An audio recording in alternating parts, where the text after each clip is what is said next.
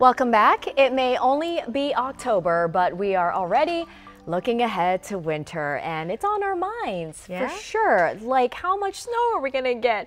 Topper and the team will have it for you in just a few short weeks. I know you all have been working hard on that, and we're anticipating the outlook. But NOAA also released their outlook as well, and so we're digging into this for our winter season. Yeah, and the big takeaway for us is we'll see.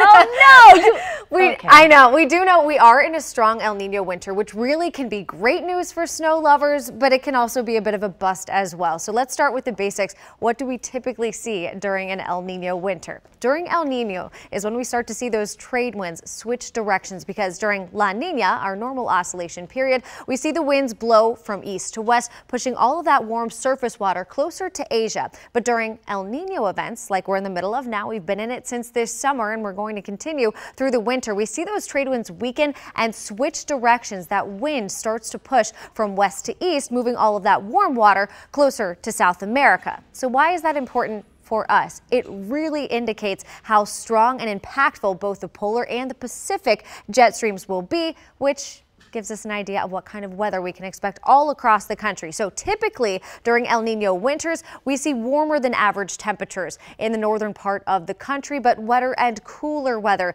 through parts of the southern United States. But closer to home, we're kind of in the middle. We don't really typically see a strong influence during El Nino winters. It's typically a little drier than average as well through the Midwest. So here is what NOAA is predicting. All of the areas you see shaded there in green, that's where they're forecasting above average rainfall. The deeper the shade of green, the more rain above average they're expecting. Areas there in tan, that's where they're forecasting less rain than normal. So for us here in the DMV, that means a 33 to 40% chance of above normal rainfall. So okay, if it's cold and we see more precipitation, rainfall, that would result in snow, right? However, they're also forecasting that all of the areas you see shaded there in orange, that's where temperatures will be above average for us in DC. That means a 40 to 50% probability of above normal temperatures, but that doesn't necessarily mean too warm for snow. So we'll have an update on our thinking coming up in just a couple weeks.